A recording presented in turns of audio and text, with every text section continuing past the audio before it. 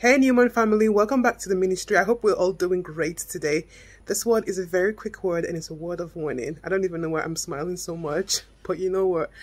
I'm actually very, very thankful to the Lord because as with every single one of you all that are children of God, you know when the Lord is warning you about something and he's giving you a sign that the enemy is going to attack you, it just helps you prepare yourself for whatever the enemy is trying to do. So you just remain in the presence of the Lord and make sure that you are armed with the sword of the Spirit, and that is the word of God. So this word is a word of warning for the remnant, and I just want to encourage you all to remain prepared and to be armed with the sword of the Spirit. Spend more time in God's word more than ever before, because the best way to fight the enemy when he's trying to attack you, either he's trying to attack you mentally, physically, financially, or even in your sexual life, okay?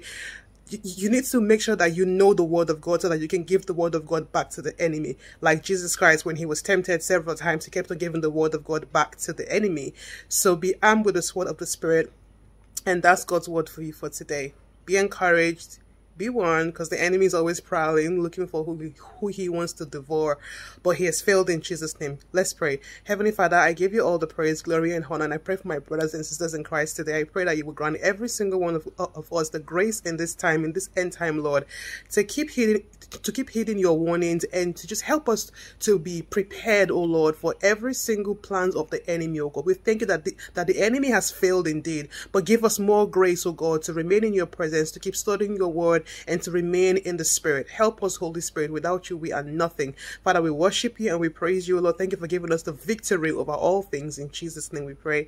Amen. Hallelujah. So you all remain encouraged, stay happy, and keep on serving the Lord with joyfulness of heart. Amen. God bless you all.